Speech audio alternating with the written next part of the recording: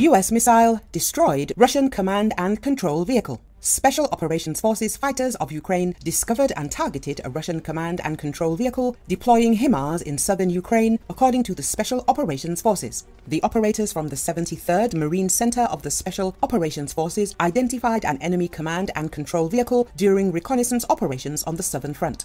The Russians were using it to manage their units. Aerial reconnaissance specialists adjusted the fire of the Ukrainian artillery onto the enemy vehicle.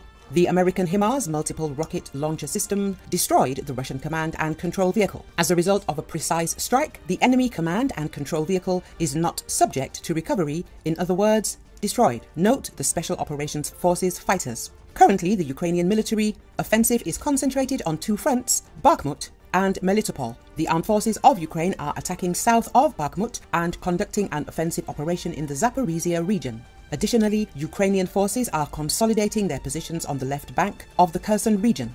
In addition, heavy fighting continues near Avdiivka, which the Russians are attempting to encircle and capture in the areas of Mariinka and Bakhmut. The Russian army is trying to regain lost positions.